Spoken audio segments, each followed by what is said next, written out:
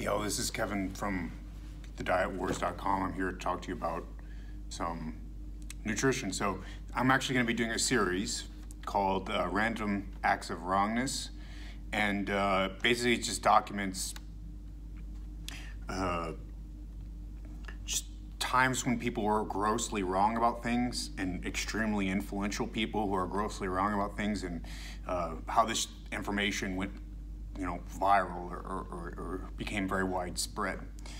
In this case, it's not quite viral, but it reached a lot of people, and it's very popular nonsense, and so I'm going to cover it. The point of this series is simply to illustrate what I've been talking about for a while, which is that misinformation is extremely widespread online. In fact, I would say misinformation has a great advantage over truth. Misinformation is novel. It says something new about the world, and it's frequently wrong. I said it in this particular way, and it really resonated with people, and I'm going to go do it again because this encapsulates how I think about it in a way that is appealing to others. So, to become famous as a health influencer, you have to say something new. The easiest way to say something new is to say something wrong. Correspondingly, the majority of famous health influencers systematically say things that are wrong. Sadly, it's how the system works. So in this series, I'm going to be systematically showing, or I'm just going to be showing how this is a systematic problem, just through repeated examples. And in this case, this is from Nina Teicholz. I don't know how to pronounce her name. Teicholz. I think Teicholz, probably, something along those lines. But her tweet says, first U.S. dietary guidance in 1977 aimed to increase carbohydrates from 28% to 45% of calories. So in 1977, we were all eating what today we'd call a low-carb diet. Let's just go back to how we ate in the 1970s, when obesity was below 15%. Hashtag LCHF, that's low carb, high fat, hashtag diabetes, and then she gives the link for this claim. And a screenshot says, in the screenshot it says, increase the consumption of complex carbohydrates and naturally occurring sugars from about 28% of intake to about 48% of intake. Okay, intelligent people here. Well, let's first look at how popular this is. So it got 182 retweets. It got 643 likes, and Nina is followed by 120,000 people, 4 times as many people as I'm followed by. So, sorry, 3 times as many. So she has a massive platform. I think her book, Big Fat Surprise, was touted by The Economist as the best nonfiction book of the year by The Economist. I think she was on the Forbes short list for best nonfiction book. She won a bunch of awards. Her book, and so she has this big audience. But she just says things that are nonsensical. And this is one of those things. So look here. Here's the quote from the document that she used. So she says, increase the consumption of complex carbohydrates and naturally occurring sugars from about 28% of intake to about 48% of intake. Okay, so in this random act of wrongness, what's wrong here? So whenever she says the first dietary guidelines aim to increase carbohydrates from 28% to 45% of all calories, why does this statement not fall from this statement? So let's read this again. Increase the consumption of complex carbohydrates. Did you guys get that qualifier? Complex carbohydrates.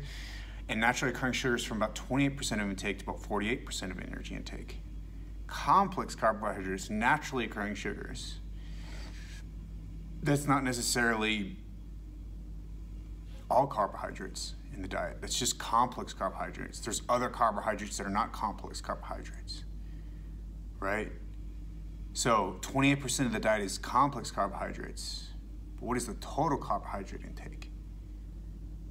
because it's more than just complex carbohydrates. So that's where the error is, and we'll show that in like right now. I'm going to change the window real quick to this other one over here, and I'm going to close this one, and hopefully this is going to work over here. Yeah, we got it. Cool beans, cool beans. So in my thread, I explain. So I said, this is not true. In 1920, Americans consumed about as much fat as a percentage of total calories as they do today, and roughly the same carbs. You know, Nina's misinformation. That's just I'm trying to work. Okay, so by the way, I'm trying to work better. I want you guys to know I'm trying to work better on being nice, because I often say things that are a little harsh.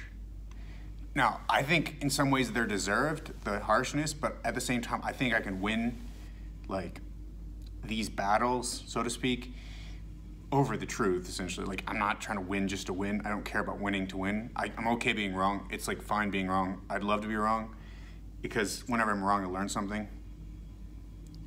Being wrong, identifying where I'm wrong is identifying where I can learn something new. And I love to learn, so I love to be wrong. So I want to be wrong. I want somebody to show me where I'm wrong, then it's like a great opportunity. That's my attitude about it. So I want to be wrong, but this is kind of a battle in the sense like, she's clearly wrong here, and I want to show that. And I can show that, and I can win that battle without necessarily saying nasty things to her, which I kind of say something nasty here, but I want to kind of like roll that back and say, in some ways, like say I'm working on it. So I said, recently, I think many people have noticed I've cooled down a bit over the last few years. I think that's true. At least I hope they have. I hope you guys have noticed what I've noticed. It's not just in my head, but I'm going to work on that, doing that a little bit more. I'm still going to call people out, but I think I'm going to try to be much nicer and more civil in the way that I destroy them. Now, this tweet is kind of a little tongue-in-cheek. Like, it's fun. It's a fun tweet because I want to be nicer and civil in the way I destroy them. But I mean it. Like, I want to win these battles in a nicer way. So I want to say, like, I'm working on this, and I shouldn't have tweeted that she's incompetent. So I said, Nina's misinformation is not just incompetent. I shouldn't say that. But it is harmful. And it is harmful. And I should have said that. And that's something I think it's very harmful. This is harmful stuff. It undermines our ability to think factually about the causes and solutions to the obesity epidemic. So if we can't think about what, caused the obesity epidemic, we can't think about what the solutions might be in a rational way, according to the actual facts, then we can't actually solve the obesity epidemic. We need everybody on the same page and to be thinking in accordance with the facts. And once that happens, then we can have public consensus about what policy is, and then we can agree. So actually, people who spread misinformation about obesity policy and about obesity are actually contributing to the obesity epidemic by preventing us from arriving to consensus about the causes and the solutions, and then being able to act on them. So misinformation about obesity actually prevents us from solving the obesity epidemic by preventing public consensus and support for the proper policies. So Nina, in this sense, is contributing to the obesity epidemic. Yeah, and then I get snarky. I say, imagine believing everyone was eating a low-carb diet until the dietary guidelines happened. It was a popular tweet, like people liked it, but I should be like more professional, and I'm gonna try to be more. It's a good thing. And then this one guy, it says tweet is unavailable. Did I get blocked? I didn't get blocked. Let's see what happened.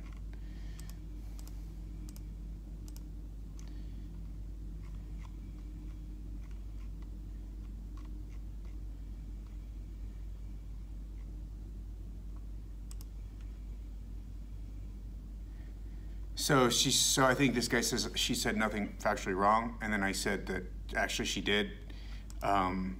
Here it says increase the consumption of complex carbohydrates and naturally occurring sugars from about 28% of energy intake to about 48% of energy intake. Yeah, they say that in the document, but that's complex carbohydrates. Again, it's not all carbohydrates. And so what Jenny Roberts says, and she gets it, she hits it right. She says the current diet, meaning in 1977, is characterized as 46 carbohydrate in the guideline document you linked. So the document that this guy linked, showing that Nina was on point and correct, actually it shows that she's wrong. It says 23% of the diet is complex. Wait. Yeah. 23% of the diet is complex carbohydrates, or 22%. 6% is naturally occurring sugars, for a total of 28% complex carbohydrates plus natural sugars. But all carbohydrates also includes refined and processed sugars, right? It doesn't just include the complex carbohydrates and naturally occurring sugars. It includes refined and processed sugars. And that's 40%, 46% of the diet is that. So the problem here is, I think Nina how she has to know this. She knows that we weren't eating a low-carb diet before the 1970s. It's weird to think about that. I'm like, do you really believe that? Like, does she believe that? I don't know. Like, it blows my mind. She wrote a book on this. And she's written about dietary guidelines, and she's written about like everything all the way back to like the colonial period, how Americans ate. She should be an expert. I'm assuming she is, and I'm assuming she just didn't forget. It's a weird thing. I don't understand how she wrote that, how she tweeted that, but whatever. It's like, so I said, in response to that one dude, I think I've muted, that's why it says the tweet is unavailable. I said she misinterpreted increasing complex carb from 28% to 45%. From the same document, it's clear that carbohydrate intake was 46%, and the goal was to reduce refined carbohydrate intake. We're not eating a low carbohydrate diet before the 1970s. It's just silly. People ask why I get angry online. I say it's because basic fact-checking and critical reasoning and scientific integrity could keep these false claims from being disseminated. It's not helpful for people to be misinformed. It actually keeps us from solving the obesity epidemic, as I pointed out. And then here's just my mind-blowing. Like, Ginny says, the crazy part is she even links to the actual guidance, where you can clearly see is that it is recommending increasing complex carbs and a decrease in refined carbs. Yeah, check it out. So the next line from the ones you highlighted is reduce the consumption of refined processed sugars by about 45% to account for about 10% of total energy intake. And she says it's not an increase in total carb from 28% to 48%. It's like, it's so misleading what she's saying, and I just don't believe she's that dumb. I don't believe she's that dumb. I don't believe she's this dumb. So it's a little confusing, like why she would write this. And so this is why this is part of my Random Acts of Wrongness series. It's like, we're gonna just talk about stuff like this. It's like, how did people like tweet this stuff? Like, you're an intelligent person with like a master's degree from a prestigious university. I think she's got a Columbia journalism degree, doesn't she? She's got like a journalism degree from, I swear to God, she has a journalism degree from Columbia.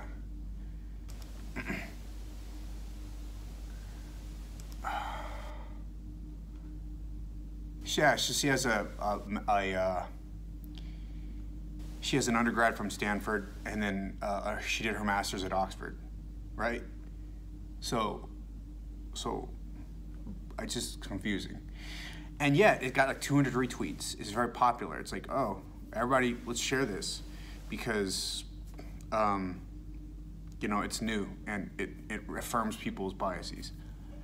So, that's my random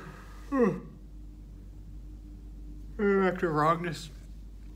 We didn't eat a low-carb diet in the past, like before the 1970s and the 1980s. Before the dietary guidelines that never happened. But yeah, but it's claimed that we did, and that's wrong. If you, this is why, okay, if you want to hear like just random acts of wrongness, like random things that are wrong, but it's not too exciting, it's just like, what the hell? Like, how did this person say this? Listen to the Random Acts of Wrongness series, otherwise just listen to the other podcasts.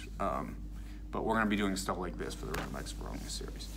So, and again, I'm going to be trying not to rant and rave every time I hear somebody say something silly like this. But yeah, so it's not gonna be as entertaining as it might have been if I was gonna rant and rave about it, but it is what it is. So I'm just gonna say ridiculous stuff I'm gonna talk about ridiculous stuff in a deadpan. If you like it, keep listening. If you don't, just listen to the normal podcasts. This is, Kevin Bass out. Check out my Instagram, Twitter, TikTok at Kevin and Bass, KEVINNBASS. Check out my Patreon at the same. If you're going to become a patron, send me a message on Instagram or Twitter. It makes it easier for me to get around to answering your questions. You can also become a top tier patron and talk to me about once a month for about 30 minutes, 45 minutes, and talk about whatever you guys want to talk about that's related to the stuff I present on and I talk about in my videos. Yeah, and check out my podcast at The Kevin Bass Show. Rate, review. Let me know what you think about it. Let me know what I can improve. Let me know what I'm doing well. Share this stuff. Retweet it. Comment. Do all that stuff. Hope you guys liked it. Talk to you soon. Bye-bye.